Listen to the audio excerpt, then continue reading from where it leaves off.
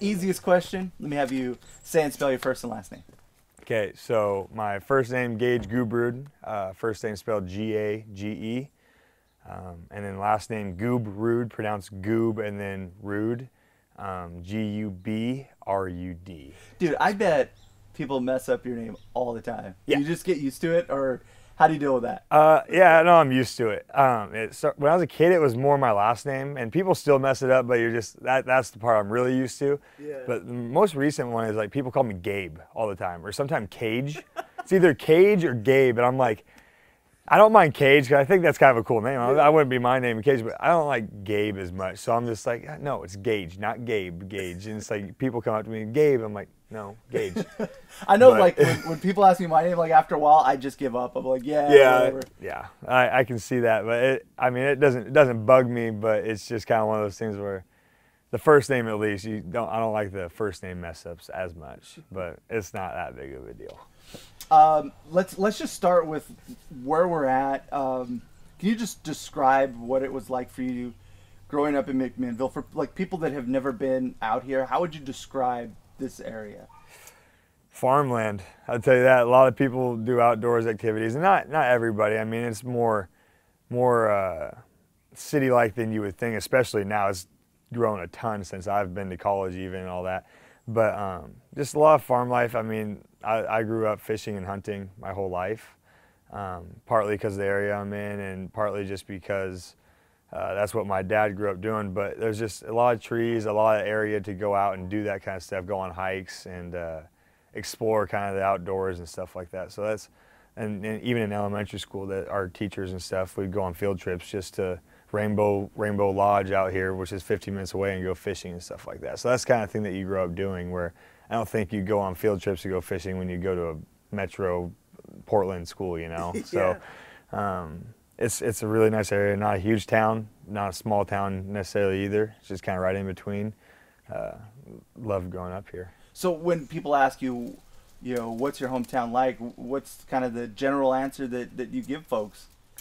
I say it's, well, when Pullman, it's like they go, how big is McMinnville? I was like, it's literally the same size as Pullman. Like, I think they're both in the 33,000 population. When you go into town in Pullman, it says 33,000 something coming to McMinnville, and it says the same thing, 33,000 some people is the population. So I just kind of tell them it's kind of not quite a knockoff of Portland. It's not quite close to Portland. It's kind of in between, just far enough to where you can't really consider yourself in the Portland area, but you're right there for it. So I just kind of tell them it's a place where a lot of retired people go too. That's the biggest thing that I've seen recently was a big retirement place. How has maybe this town or even like your family, how has it shaped the person that you've become and who you are today?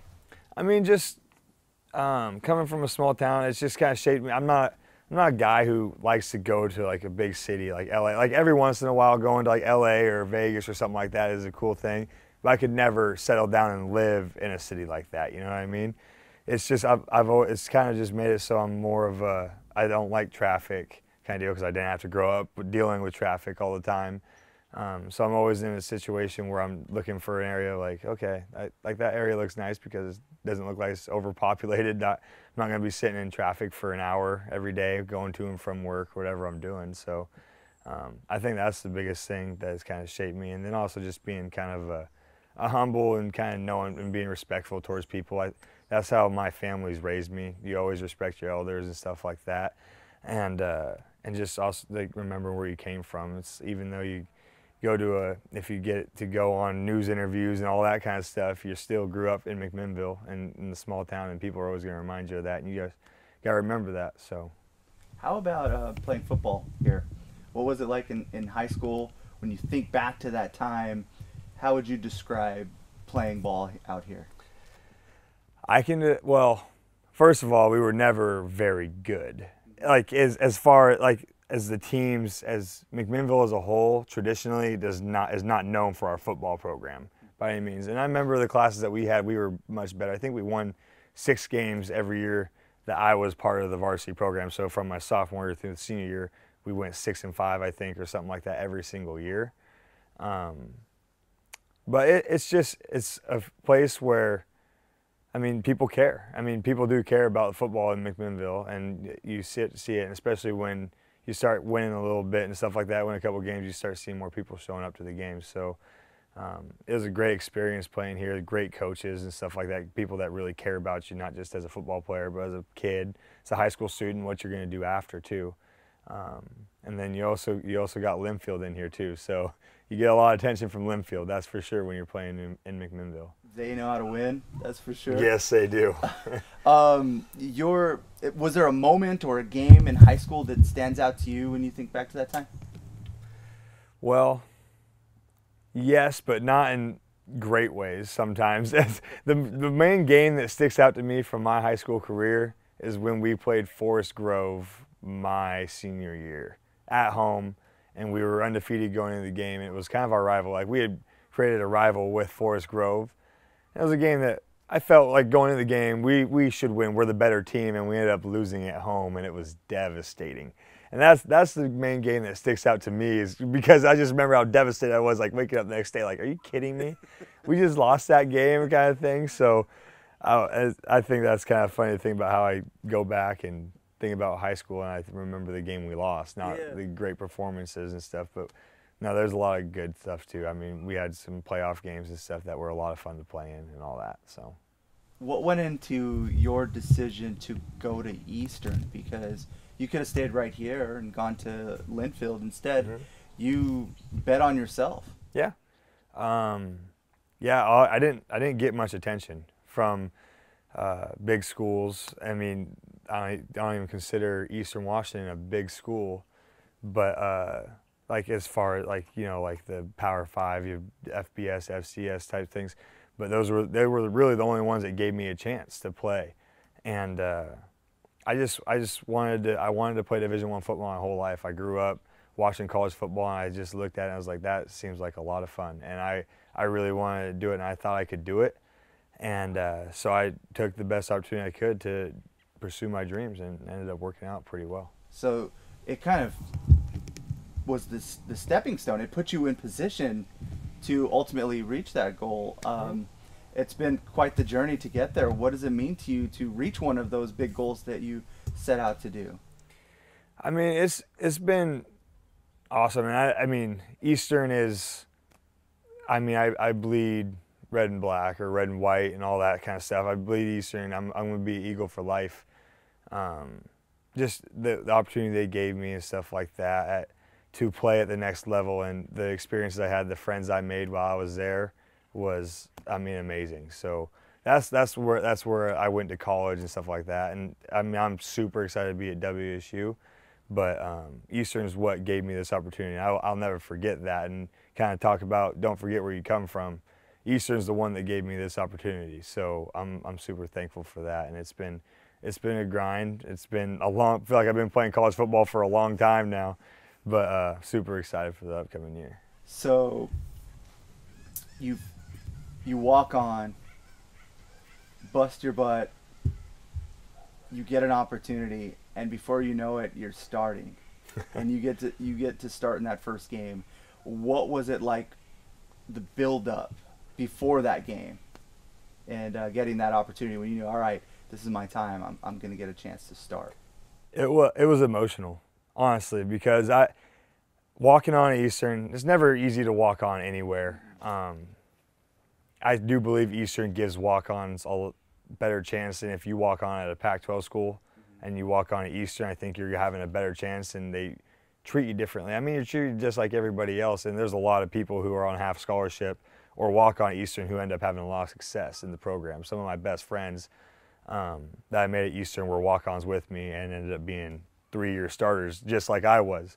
You know what I mean? So it was a grind the whole time, and then you go into your freshman year kind of situation. You think you have a chance to play, and people tell you, like, yeah, you can play, you're going to play.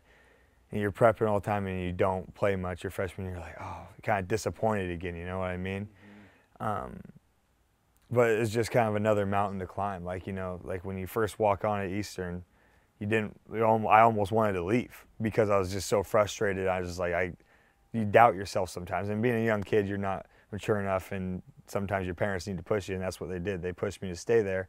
You go into your first year and you have some success in spring ball and stuff, and people are telling you good things, and then you go back down the mountain on don't play much in the game that you want to play in when we played at Oregon my freshman year. And then going into that whole season, you think every game you kind of think, okay, this could be my chance to play, and you just keep getting let down. You're not playing. And then the season you play a little bit, and all of a sudden you go into that spring ball, going into your sophomore season, and you play really well, and pretty soon you start to realize going in the summer and then halfway through fall camp, like, okay, I'm the guy. I'm starting now. I'm going to be the starter. And then you get the day before the game, you're like, okay, I'm about to play at Washington State. This is going to be, I'm starting in a Pac-12 state, and this is my dream, my whole life kind of thing. And no one would ever say I was going to do it after being a walk-on at an FCS school, and all of a sudden I'm going to be a starting quarterback in a Pac-12 football game. And it kind of hit me the night before. I was like, wow, this is literally what I've dreamed of my whole life. And not only do you live that dream, but you light it up. Yeah. What was that experience like for you? Surreal. I'm pretty sure that's what I said after the game too. In the post, they asked me like, what? They kind of asked the same question. I just told them like, it's surreal, man. Like I can't believe that just happened. Like, and the guys around me, obviously, and we knew, like as a team, we knew what we were capable of going in that game, and no one else really did. But just kind of like after the game, thinking about the performance, and people come up to you and telling you all this stuff. You look at your phone and you have all these text messages and all these notifications on Twitter and Instagram, and people just like, who is this kid? What's going on? And you're like, this is better than I expected. I was like, are you kidding me? It's like pretty unbelievable. And then you just felt, probably one of the best feelings I've ever felt in my life was after that game. In that game, had the most fun I've ever had in playing football, maybe even in my life, was during that game, just because of the situation being the first start ever, the ability to be playing in a Pac-12 game and playing really well and winning the game and actually beating them and on national television kind of thing. It was kind of, just the only word to describe it for me is surreal. It's just an awesome situation. There's so much work and time and effort that went into that moment. Yep. So I can feel it when you describe it, how that could change someone's life. Yeah. To have a moment like that. Absolutely does, but you gotta keep it in perspective sometimes, because you can get humbled pretty quick, and that's what I realized, because I'm pretty sure we played the next game. We played North Dakota State and lost. North Dakota State's a great program in overtime, and then we played Northern Iowa the week after that, and I got benched at halftime because I wasn't playing well. It was just like, and I thought, you get right back down the mountain again. You're like, well, I just lost my starting job. I was just beat a Pac-12 team and have thrown for 1,000 yards in 2 games, and all of a sudden I'm benched and my starting job's gone. And you're like, okay, it's the way of God humbling me right there. That's don't get too high, don't get too low kind of thing. So that's another thing that happened that was just pretty amazing thing. And then the rest of the season went on, and it was great. But it's just one of those things, a lesson learned, where you can be the all-time high and all-time low within weeks, maybe even days. So you go on this, hell of a ride at Eastern, and I think you even put on your Instagram page that, just kidding, like I get to do this whole senior year thing all over again. You what was that like to know I get a chance to play another year of football? It was awesome. Just another opportunity. No one knows how many games they get to play, how long they're going to get to play for.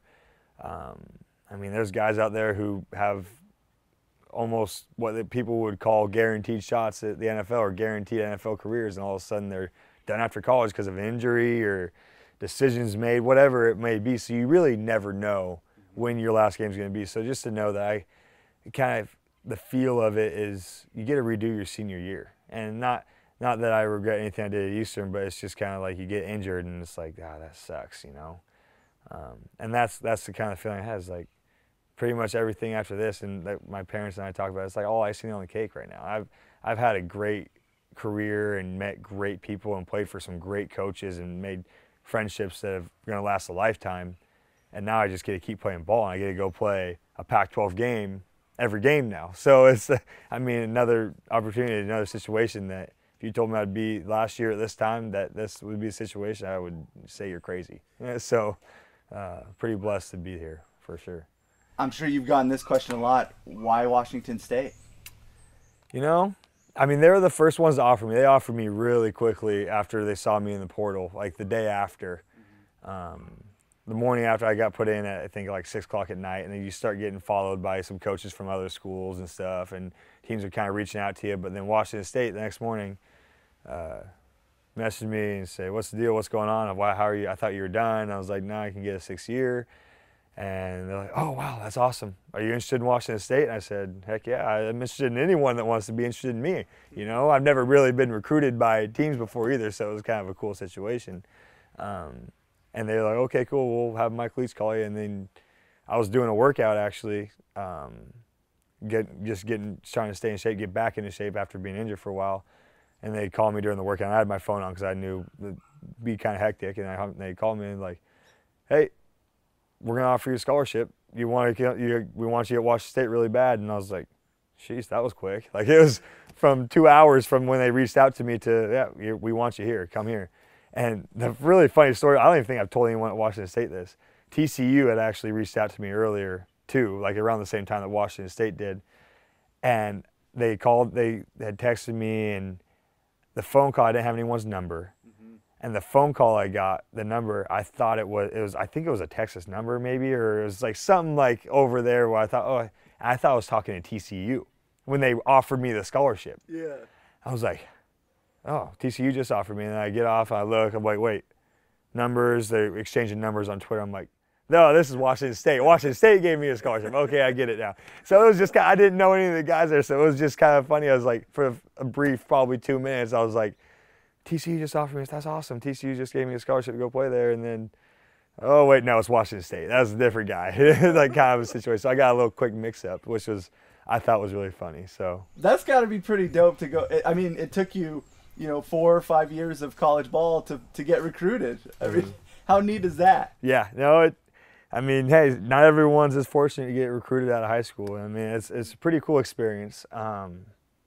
And I mean, I'm sure it would have been way different if I was getting recruited in high school. I would have thought of it way differently and stuff like that. Just being a young 18-year-old kid as opposed to a 23-year-old who's starting to mature a little bit. But it was a good experience. It was nice to feel wanted and stuff like that. Everyone wants to feel wanted, and but at the end of the day, I mean, it's just recruiting. You got to do what's best for you, right? So. Kind of chose Washington State because they offered me that scholarship. They were close. I was familiar with them. Who doesn't want to throw the ball 60 times a game as a quarterback, you know what I mean? So that's another big thing. And they're also a good program, on the rise. Had a great year last year. You see success with a grad transfer last year and all that stuff. So you think, I mean, obviously every situation is different. You don't want to think that I'm going to do the same thing that Gardner did, or it's going to be just as good, whatever it is. Everyone's different. Everyone has a different effect on a team and a community. So I think it's a great situation. I think it was a great fit. The guys seem to think so too. They all have accepted me a lot there, and it's been great so far. Can't wait for camp to start and play some ball, honestly. So you'll always hear like stories about recruiting videos, like even at the NBA, they have you walking into Madison Square Garden and they're playing your video up on the big board, and they're hyping you up. But I heard Washington State went a different route. What happened there? So it wasn't on purpose. I don't think they even realized it, but I'm on my official recruiting visit, right? And they're doing the recruiting video, the highlights of the season. Yeah. And I'm on there a couple times getting sacked because we played there, and it didn't go as well as the first time we played there. Got sacked a couple times, got some hits and all that, and I think threw a couple picks on there, and it was like, I just went up to, I don't remember who I went up to, but I think it was Dave Emmerich, and just tell him, like, I haven't been on a lot of recruiting visits and stuff, but from what I have been on, I don't think that the recruits are supposed to be on the bad end of the recruiting video. Like, I was on there a couple times getting sacked. I was like, I'm on the ground here. What's going on? Like, you guys trying to make me come here, or are you trying to drive me away? a funny joke. I mean, I totally get it. No offense or anything like that taken, but it was just one of those kind of ironic things. Like, oh, the guy that you're wanting to come here and play for you is on the opposite end of the recruiting video right now. Because they have film of you lighting them up. Well, yeah, somewhere. Yeah. That's true. That's what they said. That was their kind of comeback. Oh, we could have showed some other stuff, and it was like, all right, whatever. That was a couple years ago, but no, it was just kind of one of those funny things. I mean, it wasn't a big deal by any means. It was just kind of ironic. Mike Leach is such a polarizing guy. College football, like everybody wants to know what he's like, because the Mike Leach that we see is just, I mean, not your typical head coach. Mm-hmm. What has your experience been like with him? What were kind of your first interactions with him? Was there something that stood out to you that made you think, oh, this dude's different? Nothing stands out to me. I mean, a lot of things stand out to me that make him think he's different. Nothing big, nothing that's like, oh yeah, that's crazy. There's nothing crazy that he does besides he believes in his system and stuff like that. But the first time ever meeting him, it's like, oh, that's Mike Leach. He's like a celebrity. Like he's friends with Donald Trump. I mean, he's kind of, you go into his office, he's got a picture of Donald Trump. He's got letters from Donald Trump, and you hear stories about Donald Trump calling his phone during a meeting and stuff like that. You're like, that's our president of the United States. And so you kind of get that celebrity feel. You're kind of like, whoa, this is Mike Leach here. But then once you get to know him and you talk to him a little bit, he's just any other dude, just like everyone else, you know. And he's really easy to talk to. He loves hearing new ideas. He loves talking about anything. I swear the man can talk about anything, too. It's amazing. You got to be careful sometimes, or else you'll end up in a 3-hour conversation when you only got 30 minutes.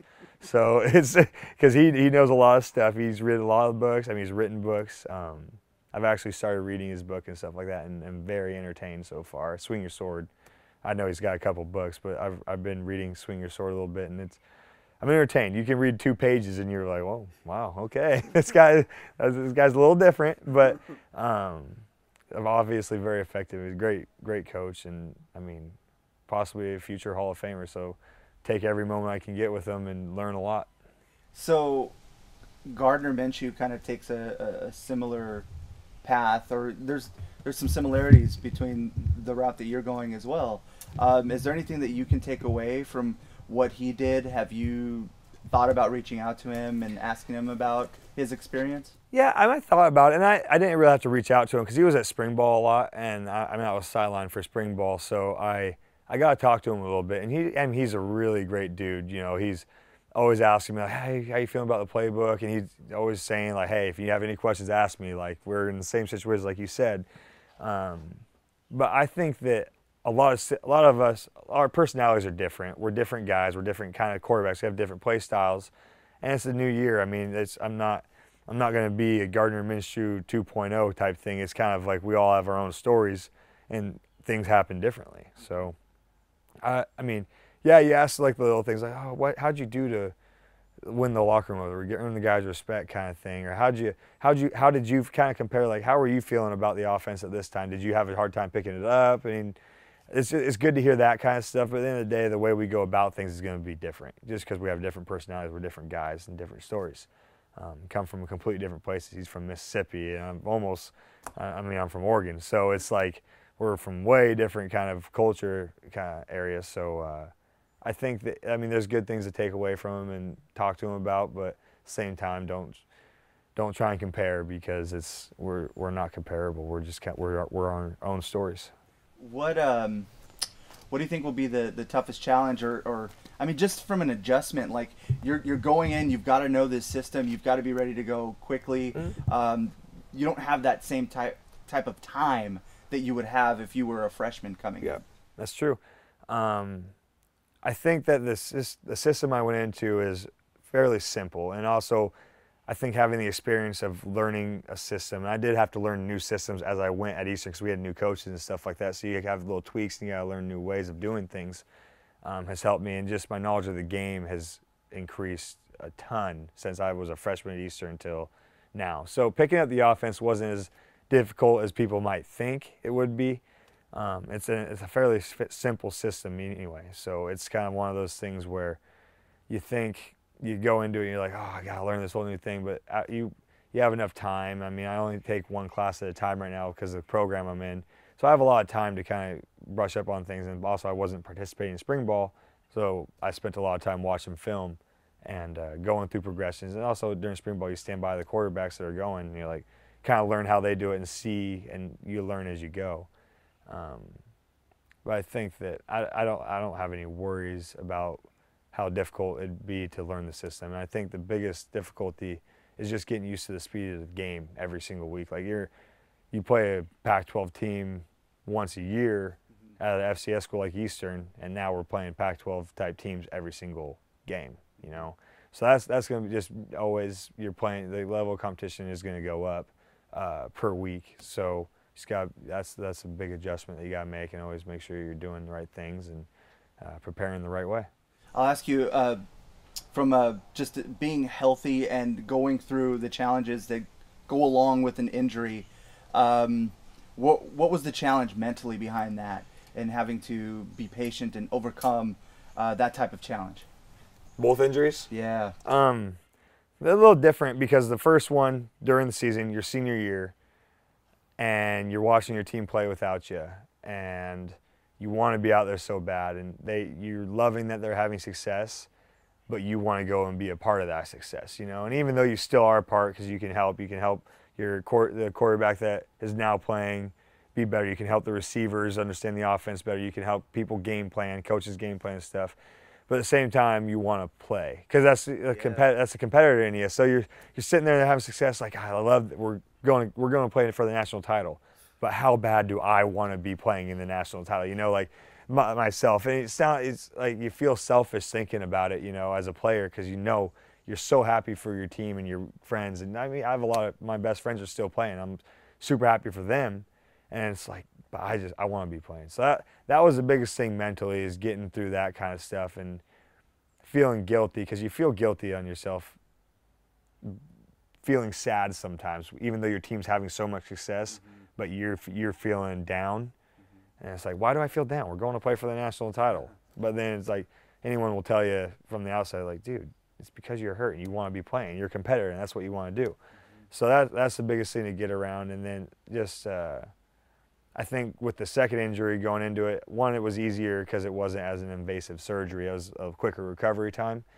And then two, it wasn't during the season. So it wasn't like I was watching my team play on the field and stuff like that, and it's my senior year and I'm done kind of thing. It's like, okay, I still have my senior year. I just got a little road bump here.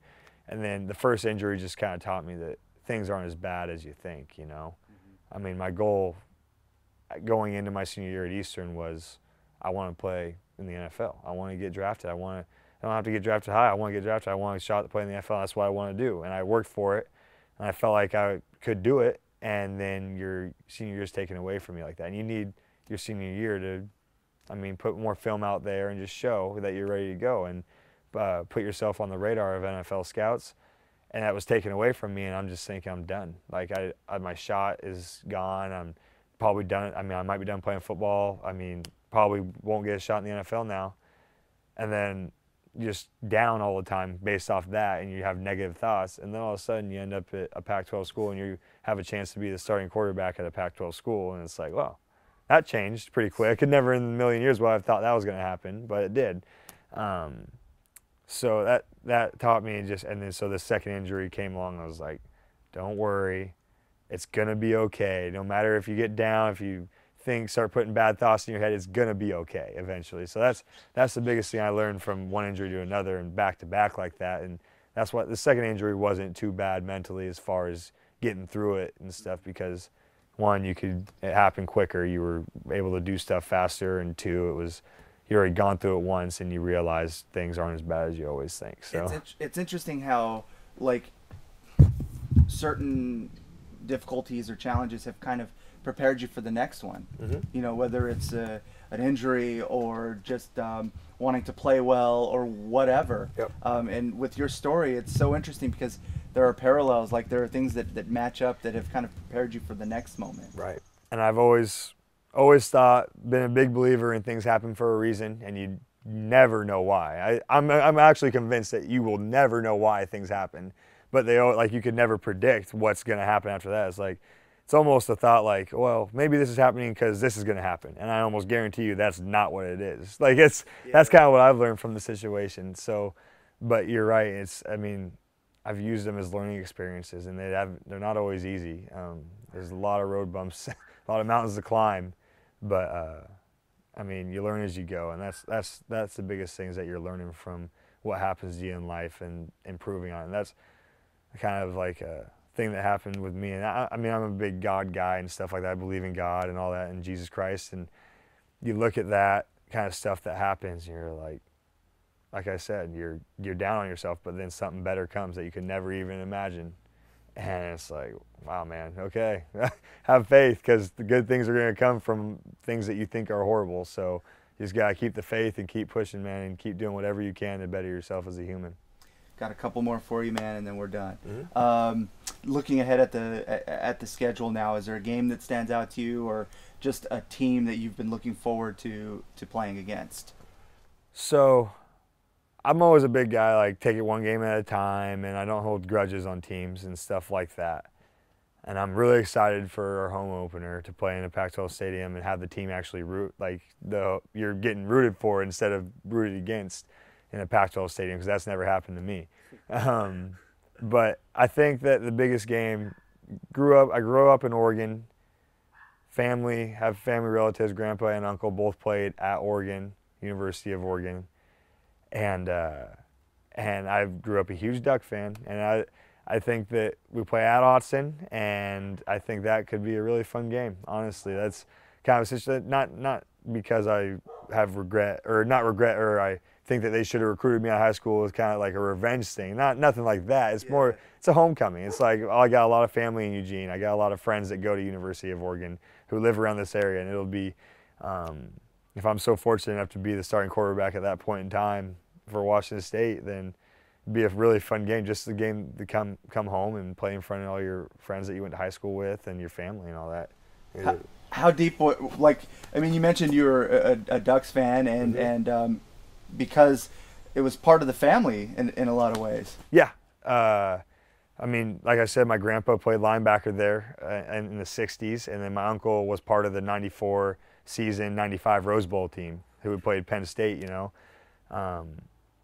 And I grew up, we had season tickets. We went to every home game. I mean, I could tell you, from Joey Harrington and Dennis Dixon and all these quarterbacks and Brady Leaf. I mean, I can remember all these guys and the seasons and what was going on from up until I got to college. I mean, Marcus Mariota too, even he was a quarterback when I got in college. And I watched game film on him all the time because I think he's an amazing quarterback, and I kind of like to mimic my game after him. Kind of not after him, but just see how he does things. And so it's just kind of one of those funny things. I mean, my room upstairs when I was growing up was painted green and yellow, and I had big O's in there. I had posters of Ducks, and we were all into it. And I mean, that love's died off, obviously, because for one, my sister plays volleyball at Oregon State now, so a little opposite, and then I'm playing at Washington State. So that'll be a fun game. And I grew up a big Duck fan, and so I know all about Autzen Stadium and all that stuff. So that'll be a fun game to play in.